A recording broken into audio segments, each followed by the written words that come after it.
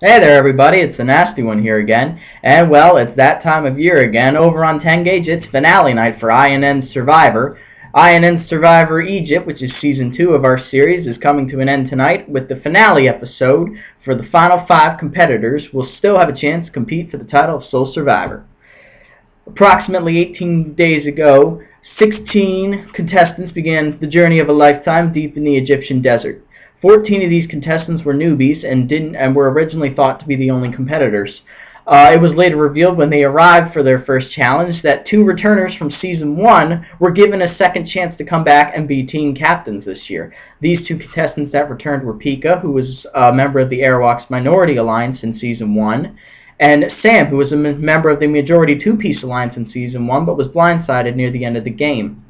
These 2 competitors ended up picking our tribes, with the tribe picked by Pika being named the Sphinx Tribe, wearing gold buffs.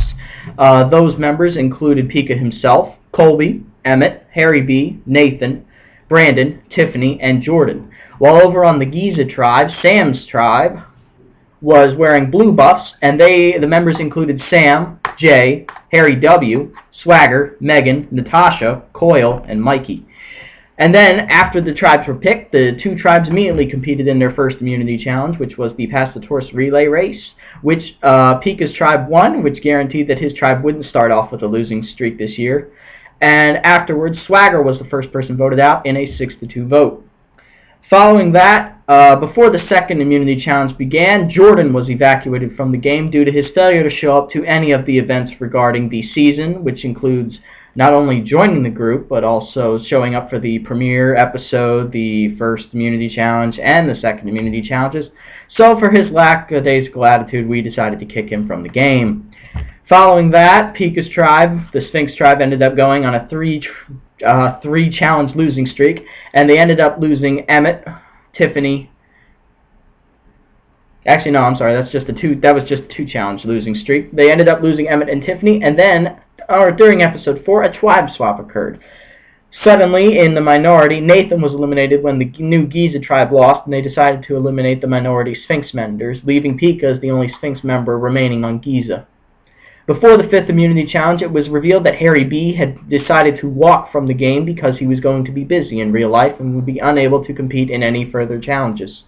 Because of this, the merge occurred that night, and the remaining 11 contestants merged into the Black Tribe.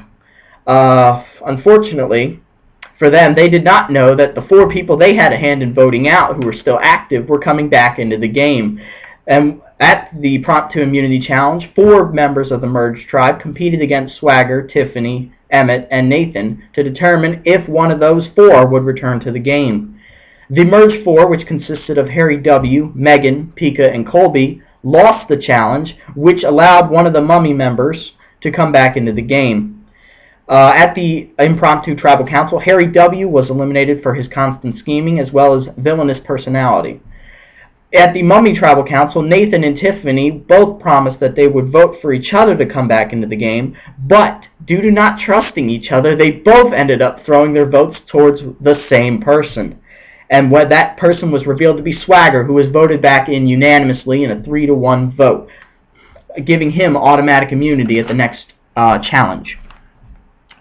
At said challenge, Cole won the challenge with the flag-making ability, so not only did he make the tribe flag, he also named the tribe in the previous episode beforehand, Cleopatra. At the tribal that night, the Giza members all banded together and decided to eliminate Colby, as he was the strongest remaining Sphinx member left in the game, making him the first member of our jury. Following that, it appeared that the Sphinx members would get picked off one by one, leaving the remaining 7 to battle it out of the Giza members. However, that was not to be the case, as Natasha was blindsided in a 5-4 vote due to her lackadaisical approach to the game, and the fact that she didn't really care if she won or not. Following that, it looked like Swagger's time had finally come when he decided to show everybody the alliances that he knew about during the game and posting it in the public forum for everybody to read. Let's just say he was made public enemy number 1. However, in a shocking reveal, he managed to flip somebody to his side and caused a 4-4 tie. In the revote, the vote was still tied at 3-3, which led to the first ever rock draw in INN Survivor history. The unfortunate recipient of said purple rock was Jay, which automatically eliminated him from the game. Following that, Cole was almost unanimously blindsided because he was such a nice person, and they really thought that he would get a lot of jury votes moving forward at the end of the game.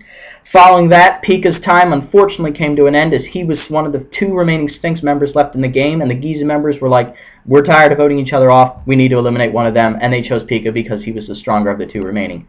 And with that, we come to our final 5 participants who will be competing tonight to see who will become the sole survivor. The 5 are Brandon, the last remaining Sphinx member from the beginning of the game. He has been seen as more of a follower this season. He hasn't really done a whole lot on his own, or most of it, if he has done anything, is behind the scenes. Will his luck continue to ride and him make it to the final Tribal Council, or will the Giza members vote him out to assure an all-Giza finale? Following that, we got Sam, the lone remaining returner left in the game. Coming into this game, he had a huge target on his back for being a returner, but he managed to work his way into the majority alliance successfully like he did in Season 1, and has been the recipient of making the blindside moves at the past couple of Tribal Councils. Will his luck and dominance at the immunity challenges carry him to the end? Following that, we got Mikey. Mikey has been seen as the Giza member who's been behind the scenes the most. He hasn't really spoken out much and has played a very quiet game to not draw attention to himself. Will this strategy continue to work, or will the Giza members blindside him because they think he's too much of a heroic character?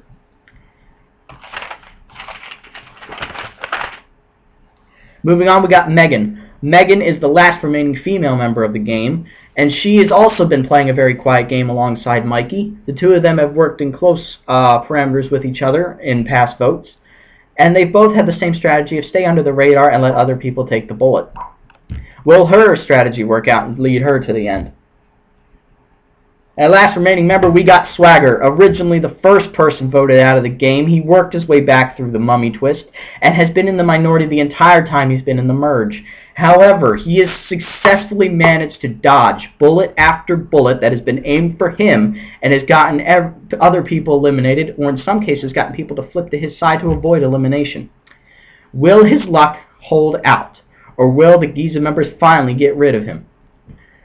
Come and watch tonight at 8:30 p.m. Eastern Standard Time over on 10Gauge. The link for the group will be posted in the video description below. I hope to see you all there, and good luck, guys. Once again, this is the Nasty One, signing off.